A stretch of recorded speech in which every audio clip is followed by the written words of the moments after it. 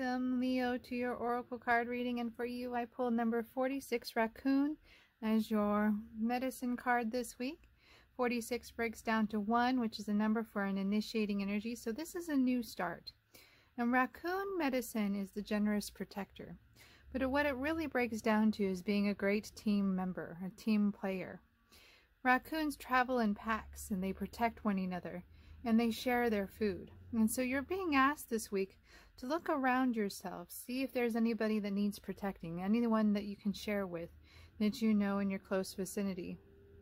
And really be a good team player.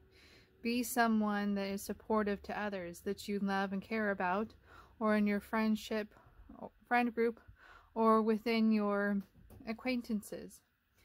So for your mineral companion this week, I pulled this piece of Sunset Sodalite.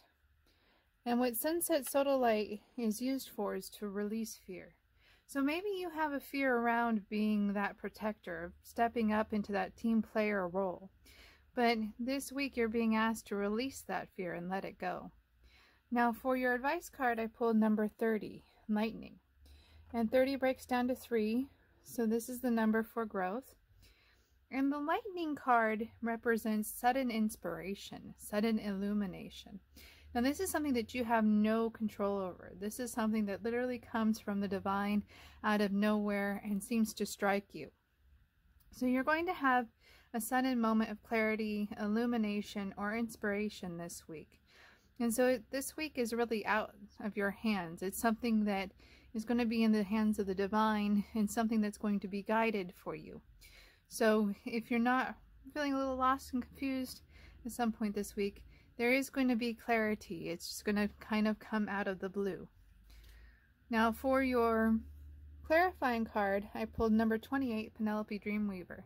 And once again, 28 breaks down to 10, which is a 1 energy. So again, we have this initiation, this new fresh start energy. So all of this is very new, very fresh. This is something that perhaps you haven't done before. And Penelope Dreamweaver is a little bit like lightning. Penelope is the one who inspires us. She's a bit like a muse.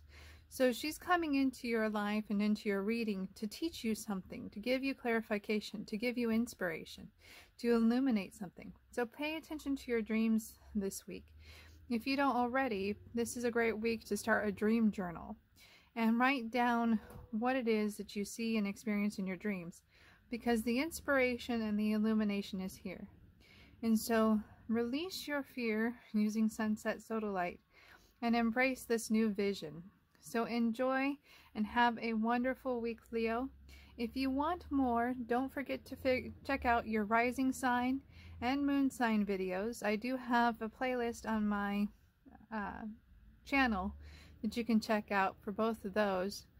And if you want a reading from me, you can go ahead and book one on my blog. There is an option to book a reading.